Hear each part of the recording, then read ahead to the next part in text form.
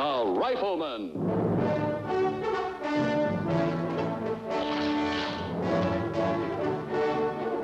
Starring Chuck Connors.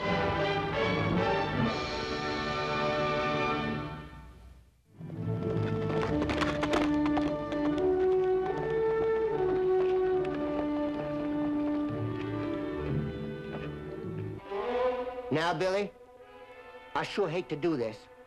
I believe in giving folks a chance. But you leave me no alternative, lest you apologize to my lovely bride. Clarence, you still in the back? Be right with you, Miss Millie. No hurry. Just wondering if you'd left.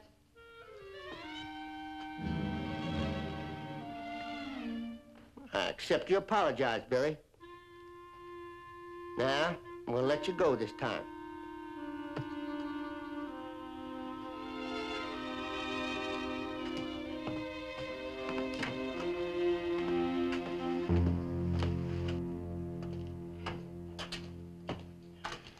You got time to run a quick mop over this floor, too? Sure do, Miss Millie. I better put some fresh water in the bucket first, before I get more dirt on the floor than I take off. Fine.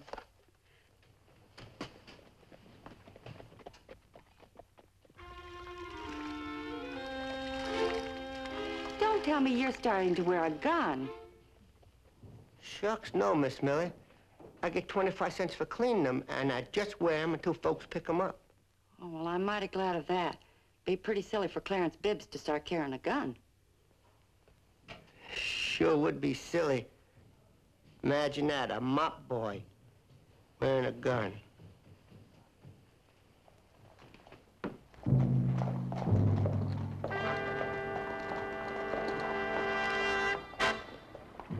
Longdon. They don't crack a smile, those fancy clothes he wears. Be your last one. I'd sooner rile a rattlesnake.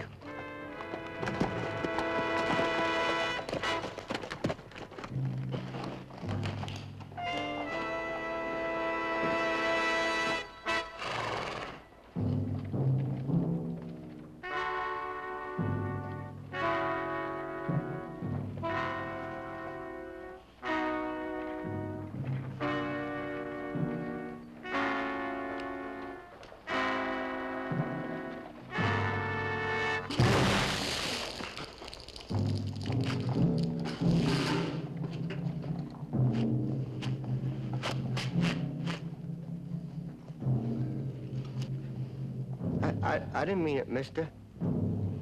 I sure didn't mean to throw that water on you.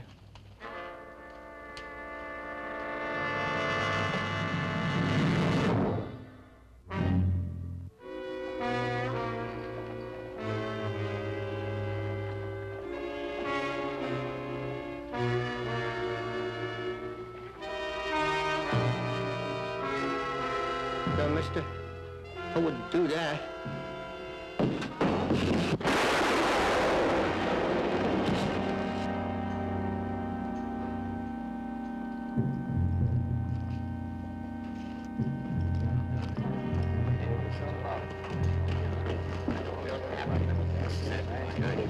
Seeing things.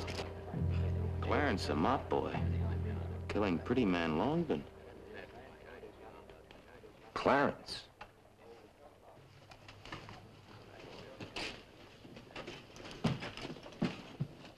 Clarence, how'd this get started? Well, Mr. McCain, I was just coming out with this bucket, you see, and I've been wearing this gun belt. I've been cleaning this gun. See, it's one of these triggerless fanning jobs. I was just not thinking he's shot. He's shot and then some. George Tanner's sure gonna ride in when he hears about the killing.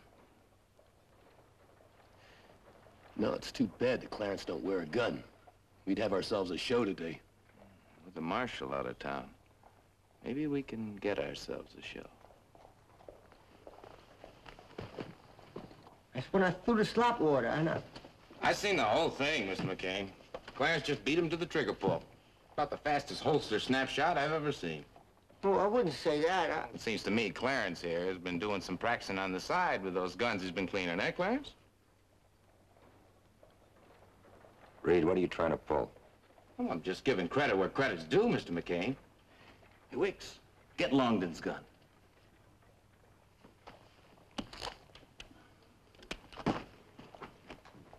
He's a gunfight winner's got certain rights. And I guess Clarence here has got a right to that fancy gun of Longdon's, huh? Well, I'll leave it up to you, Mr. McCain, since you're taking Marshal Micah's place today. Clarence got a right to Longdon's gun, or don't he? All right, Reed. I never heard you open your mouth except to bum a drink or use somebody's misfortune. Now, why don't you just keep out of this? Just protecting Clarence's rights. Protecting the rights of the fastest gun North Fork's ever seen. Well, I'm getting more credit. Here it is. Couldn't be worn by a better man, Clarence. I'm glad to call you my friend. Clarence, you don't know anything about guns. Why don't you take it off? I know all about guns, Mr. McCain. I mean, I've been practicing, you know, fast draw, kind of make-believe, with the guns that get to clean. I know it. I knew he'd been practicing the slick draw for years. Come on, Clarence, we'll buy you a drink. You can tell us all about it. Go, Clarence.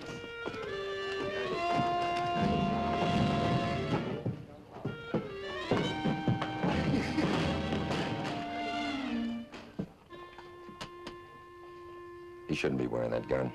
But he looks so proud, I didn't have the heart to take it away from him. What are those two loafers up to, Lucas? Well, I'm trying to decide whether they're just leading Clarence along for the drinks he can buy them, or if they're setting him up for George Tanner. George Tanner? Longdon's partner. He's over at Slag Creek. He's bound to come right in here sooner or later. Looking for Clarence? No, I don't think so. When Tanner finds out it was an accident, he'd be pretty stupid to go looking for trouble. And I'm sure Clarence doesn't want any.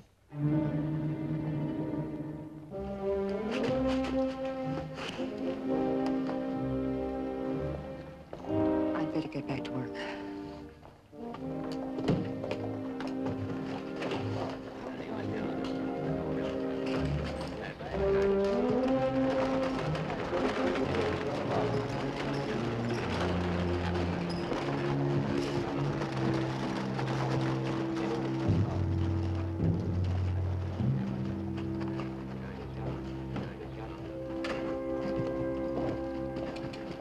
Hello, son. How was school today? Same as usual, waiting to get out. Something happened in town? An accidental shooting. A man named Longdon. George Tanner's partner? Well, from the last grade you brought home on current events, I would have never guessed you were so well informed. Everybody in school was talking about George Tanner being so nearby, over in Slag Creek. You know, he used to ride with Billy the Kid, saved Wyatt Earp's life. And in one day, he shot 4 outlaws that were trying to... Mark, Micah sent word he'd be late. So I guess tonight you're going to be bunkmates with Bobby Hamilton. Well, that's great. Bobby's good in arithmetic. But you're not. So you'll do your homework alone in Micah's office. Oh, now, Pa, who said Bobby was going to help me with my homework? You did? I was your age once, son. You never know it. Oh.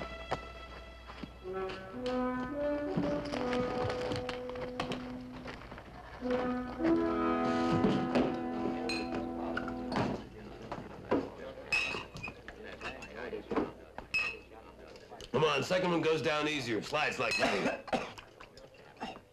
2 or 3 give you a steady hand. George Tanner comes to town. George Tanner? Yeah, Longdon's gun partner.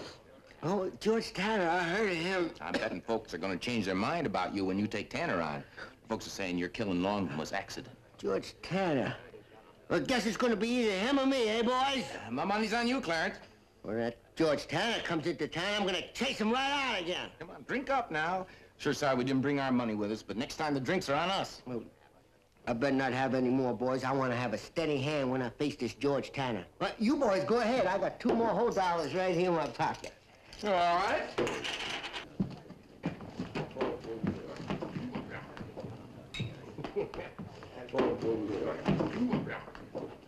Here we are.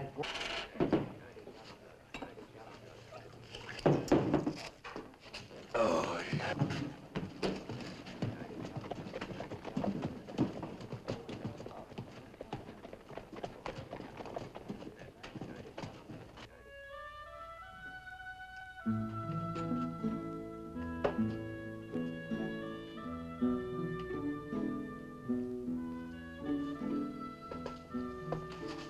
Well, rushing things a bit, aren't you, son?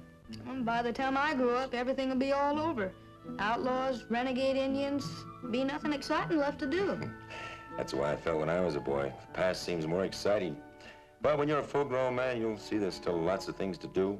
Railroads to be built, cities, bridges. I'd rather hunt buffalo. Well, some things do pass, including Mark McCain, if he studies his homework.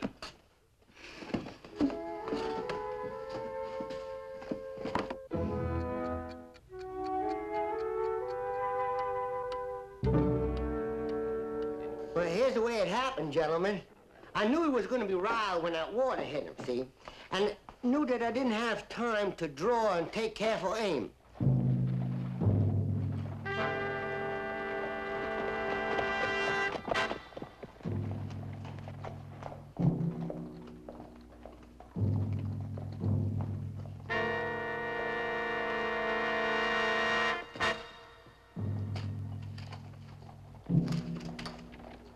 Son, tell Mrs. Hamilton I'll try and get over for supper if Mike gets back on time. All right. Sorry to disturb you. I was looking for some information. Name's Tanner. George Tanner. The gunfighter. Well, it's mostly gun-toting, son. And mostly in the hire of folks that need some law where there isn't any real law. It's a dying profession. Like buffalo hunting. Yeah, like buffalo hunting. Bye. Goodbye.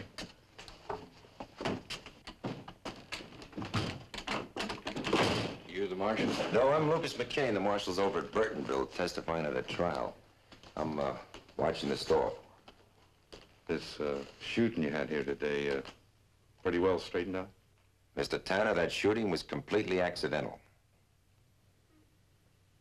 That's good enough for me. Well, you just took a load off my mind. Mr. McCain, I'm too old a hand to engage in theatrics. I rode with Longdon, we worked as a team. But if the law is satisfied it wasn't murder, I'm satisfied. I owe him nothing. Now, the man who shot Longdon, Clarence Bibs, he handles the mop better than he does a gun. Odd cleaning jobs around town, some stores, a saloon. He was throwing out a dirty pail of wash water and it hit Longdon. Longdon drew his gun, Clarence stumbled back, he fell, and his gun went off accidentally. That's how it was? That's how it was. We never know who or when. Is there such a thing as a cold beer in North Fork? Right across the way. Join me? Well, I'd be glad to if you let me by. Mr. Tanner, this Clarence Bibs, he's a harmless fella. Matter of fact, he'd give you the shirt off his back. But right now, he's kind of enjoying the limelight. Town hero. Saloon hero is more like it. He's over there now. Clarence's basking in the limelight doesn't bother me one bit. What does bother me is going without that cold beer because somebody in that saloon might ruffle my feathers. Well, then let's go wet down that road dust you picked up.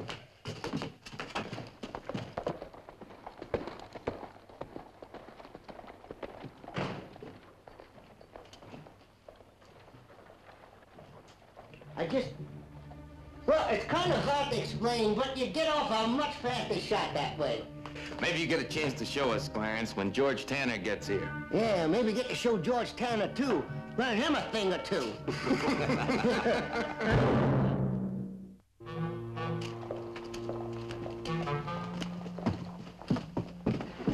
I'm not saying I don't feel a mite sorry for that Mr. Tanner. Longdon might have been a good friend of his, and a body don't like to lose a good friend. Benson, 2 beers, please. That's an insult if I ever saw one. Just walks in and makes out like you don't even see you. Who don't see me? It's you, Tanner, sizing you up. Anybody looked at me like that, I'd do something fast.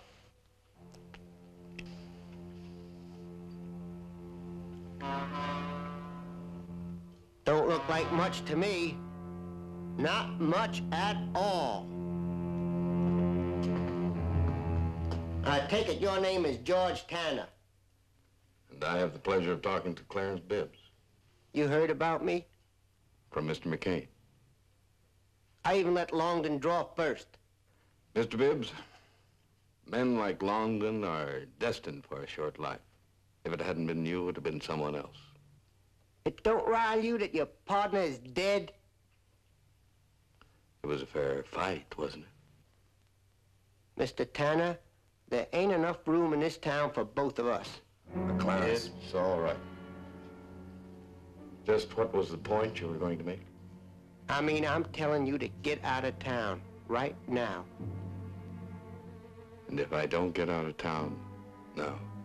Well, I guess we got some more grave room alongside Longden. Would you, be courteous enough to let me finish my beer? I want you to get out of town now. Right now.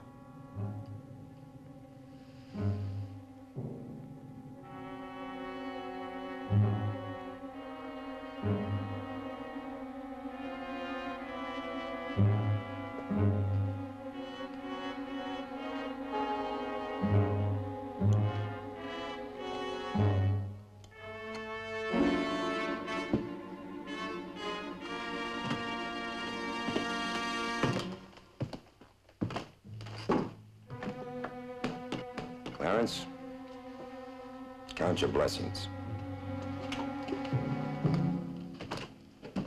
I gotta hand it to you, Clarence.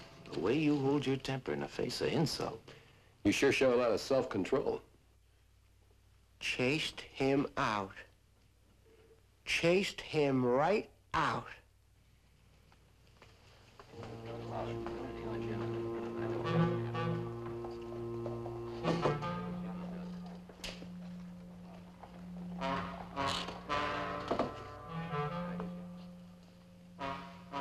They're joining with McCain. And after you told me to get right out of town. Be all over town. Tanner and Lucas McCain treating Clarence like a mop boy. Been a pleasure, Mr. McCain. Ever ride by again, stop out at my ranch. Won't say my cooking's the best, but Mark and I get by at it. I'd like that. I'm glad I stopped by to see you before I went to that saloon. All right.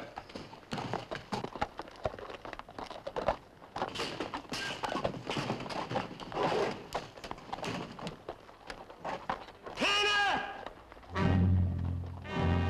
My friend has been gunned down. I wouldn't turn tail and run out of town.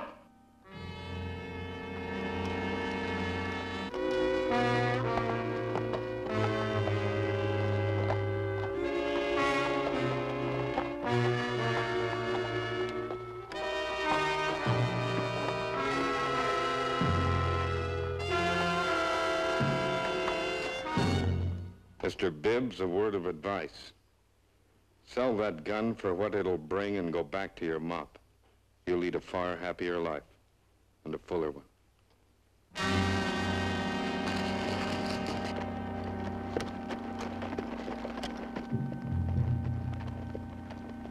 Clarence!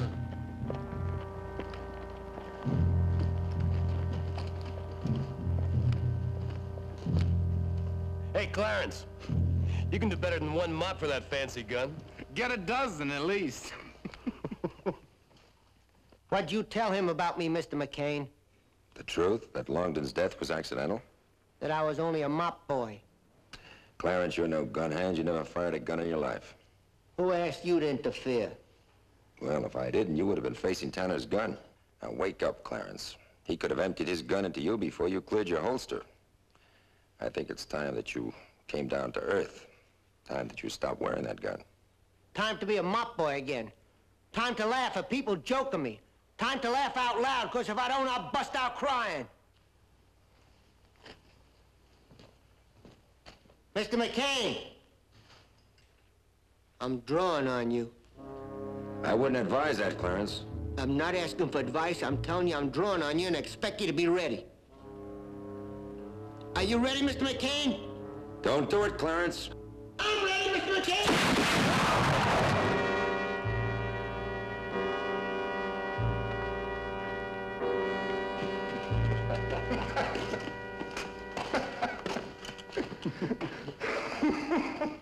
What's the matter, Clarence? Gun too heavy? Heavier than a mop handle? Maybe it's a good thing you couldn't draw it, Clarence. You might have blowed your toes off with that famous fast holster snapshot you got. You'd sure be a sight. Hobbling around on one foot, mopping a floor. Say, Clarence, come on. I see you're real disappointed. Let's you and us play draw, huh?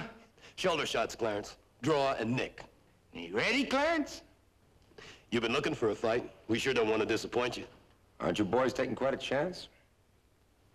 Nobody's asking you to interfere, Mr. McCain. We're just playing a little draw, nick. You sure have confidence. More than I had when Clarence said he was going to draw. You notice I never did give him a chance to get his hand near that holster. You see, with all the years of make-believe drawing Clarence has done, I got a sneaking hunch he's more of an expert than we give him credit for. Whose leg are you pulling, McCain? No, I just been wondering about Clarence. Shooting that straight when Longden drew his gun? His killing Longden was accident. I saw it. Accident or trick shooting?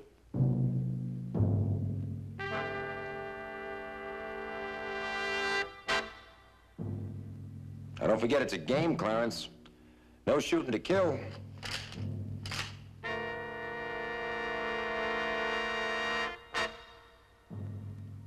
I'm ready.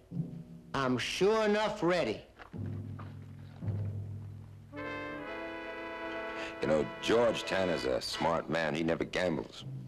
But then I guess you fellas got more sporting blood than he has, huh? Guess it's only fair for you boys to draw first. I sure don't want to take no mean advantage with my slick draw practicing. It don't seem right, Clarence, us facing you like this after drinking your liquor. Well, that's all right, boys. I sure don't want to disappoint anybody that wants to draw again me. Watch his eyes, boys. When they narrow, that's when his hand starts moving.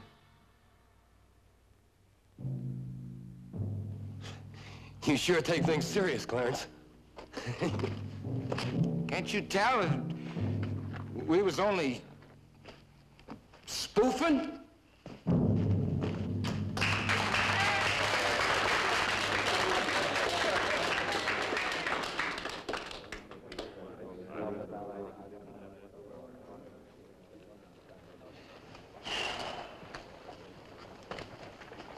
Mr. McCain, I've been thinking maybe this fancy gun ought to be sold for proper burial money for Longden.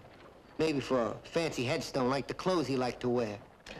I'll take care of it for you, Clarence. Mr. McCain, I want you to know that all the time I was in that saloon, I was only thinking about one thing. How tomorrow I'll be a mop boy again, and people will be looking at me without seeing me. If George Tanner killed me, I'd be somebody. Even dead. Well, I'm glad you feel different about it now. So how about joining me for a drink? A cup of coffee in Micah's office. Sure glad you don't want to drink anything stronger than coffee, Mr. McCain. Red-eye whiskey and me don't agree. Come on.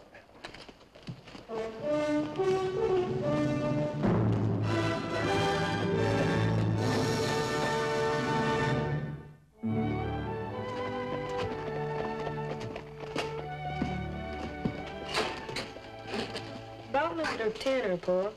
Says here he killed his first man when he was only 12 years old. Whether he did or not, Mark, I don't know. He's a very famous man, that's true. But he's also an unhappy one. He'd trade everything, his reputation, his ability with a gun, everything he has, if he could change places with Clarence. Or, for that matter, with you. Well, I'd sure like to trade places with him. I guess most boys would. Think he'll ever come back to Northport? That's hard to say, son.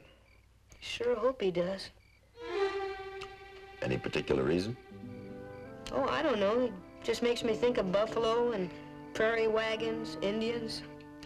Mark, your dreams will supply all the buffalo, prairie wagons, and Indians you'll ever need. How did you know I dream about those things? Son, you keep forgetting I used to be your age. I guess that doesn't seem too long ago to you, huh? Only yesterday, Mark. Only yesterday.